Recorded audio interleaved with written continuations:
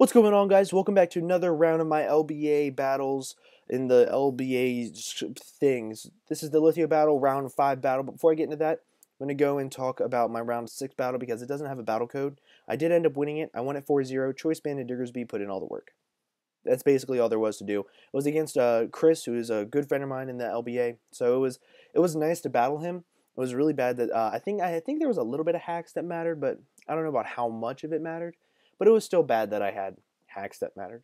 But today, my round 5 battle, I'm going up against Sandshrews, who has the insane wall core of Mega Slowbro and Chansey. Now, if you know anything about anything, you know that Mega Slowbro combined with Chansey makes you want to shit yourself.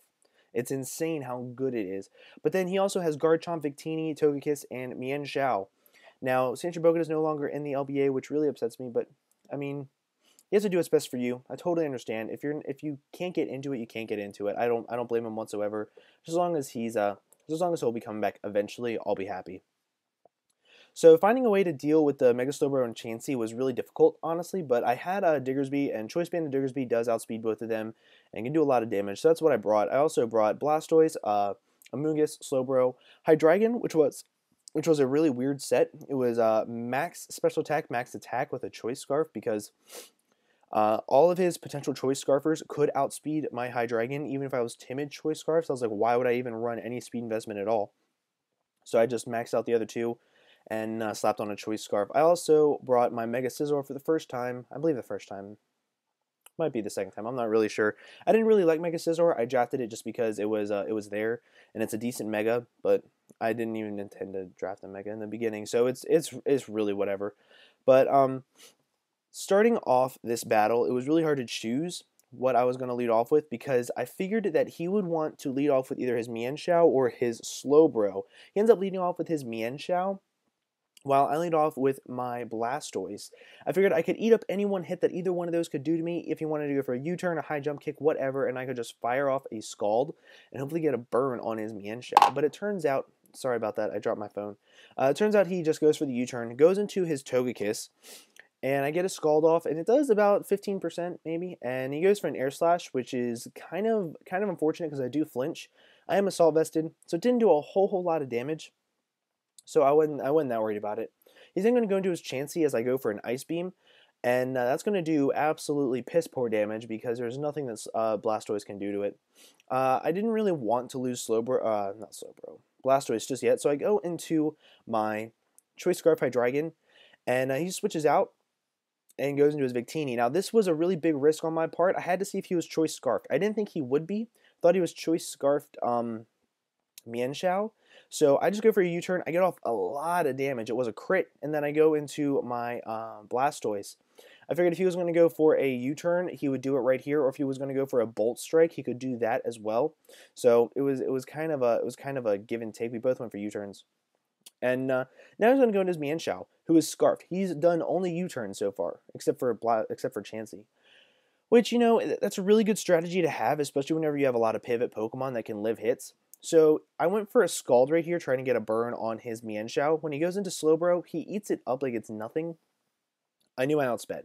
I knew I did, so I fired off a Dark Pulse, and that did a lot of damage for not having any investments in Special Attack. I don't think I did. He goes for a Scald, and that right there shows what Assault Vest can do. I live the Scald, and I get to fire off another Dark Pulse on this Chansey. Now, Chansey's going to eat it up like it's nothing. Like, that's not a problem. I don't know why it would have ever been a problem, but it wasn't. I'm going to go for a Scald now, and I was hoping to get a burn, but I didn't. He goes for the Seismic Toss, knocking out my Blastoise. Now, this was the ideal situation that I wanted going into this battle.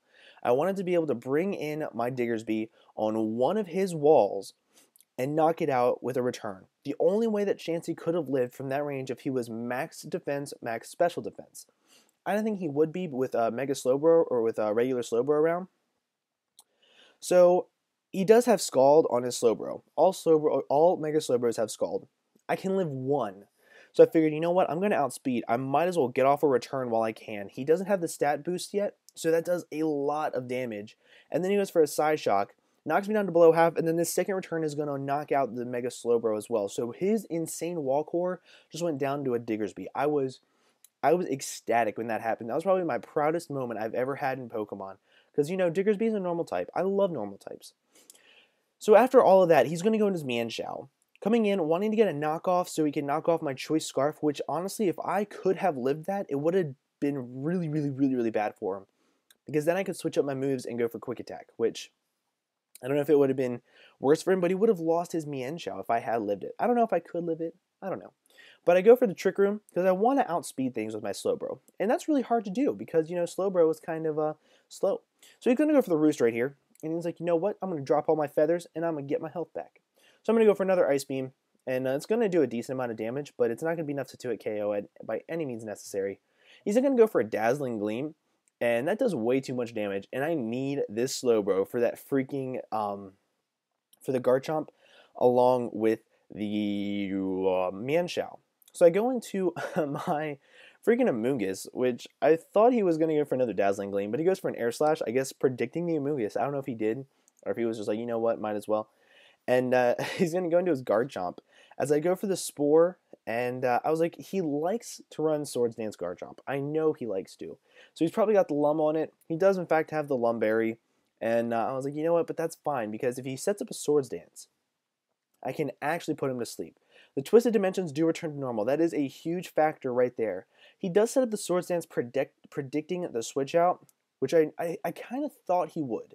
So I went for the Spore again, and I'm like, you know what? This is perfect. If I can get him down to enough health to where Diggersby can come in and kill him with a Quick Attack, I'll be one happy camper. So I know that he's going to be asleep for at least one turn. The chances of him getting a first turn wake up are like slim to none, and it just, if he had gotten a first turn wake up, it would have been really, really bad for me. But I could have dealt with it. I just wouldn't have liked to.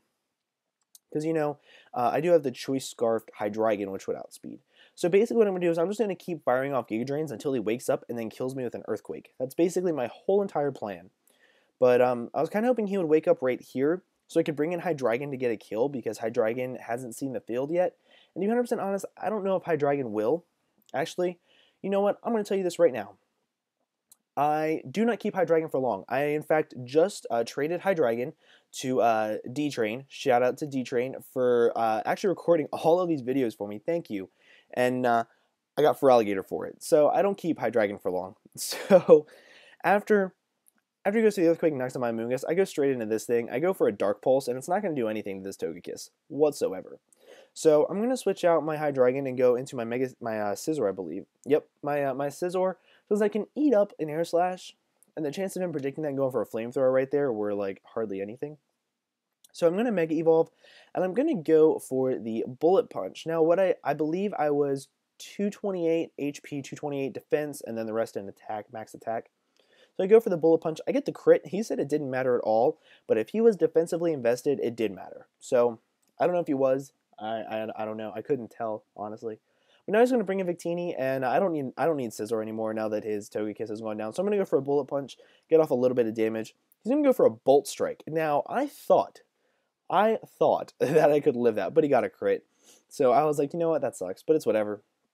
So now I'm going to go back out into my Choice Scarfed Hydreigon, knowing I can outspeed, and I'm going to fire off a Dark Pulse. Now, he's going to switch into the Garchomp. I think he went to sack off Garchomp right here. I did not know if I could win. At this point in time, I had no idea if I was able to win. I thought that he was going to win. He's going to go into his Mienshao. I predicted a knockoff, so I stayed in and went for a Dark Pulse. He actually went for a High Jump Kick, knocked out Hydreigon. So that really sucked. It really, really sucked. But I'm going to go into Slowbro. Now, here was my whole thought process. He's going to go for a High Jump Kick. I'm going to fire off a Scald. And if I got the burn, which I did, it really, really helps me because now I can live another High Jump Kick. After I got the burn, I had to play around with whether I wanted to switch out, but I, in fact, went for Trick Room. I said, you know what? Slowbro can knock out his last two Pokemon as long as he outspeeds. So I set up the Trick Room. I'm going to go for a Scald right here, and I actually do knock out the Mienshao with the Slowbro, which made me really happy. Last time him and I battled, it was a really bad battle because I didn't think I could beat him. So I kind of I want to say I stalled him out. That'd be a fair assumption to say I stalled him out. I ended up knocking out his Victini with a Scald, but I stalled him out with a Mega Diancie. So he was kind of upset and worried. He wasn't really upset. He was more worried that I was going to do it again in this battle, but I didn't. So It was a fantastic battle. Probably one of the best battles that I've had so far in the LBA, and I'm really upset that he dropped out. But hopefully he'll be back next season. He's still around helping out Tyler with like all the scores and stuff like that, so that makes me really happy. Make sure that you guys go check out the LBA channel. He does do videos over there on Showdown. I don't know if he still does them. He did them before, and they were amazing. If you could, talk him into making his own channel, because he really deserves to make his own. But I hope that you guys have an absolutely fantastic day. Make sure you hit a like on this video for me. I really do appreciate it. Also, like I said earlier in the video, D-Train has been recording all of my battles for me, and it is the biggest help in the entire world. I cannot say enough how thankful I am that he has been doing all of this for me and really helping me out. It's fantastic. Thank you so much, D-Train, for all of your help. And I hope that you guys have an absolutely fantastic day. I will see you guys later. Bye.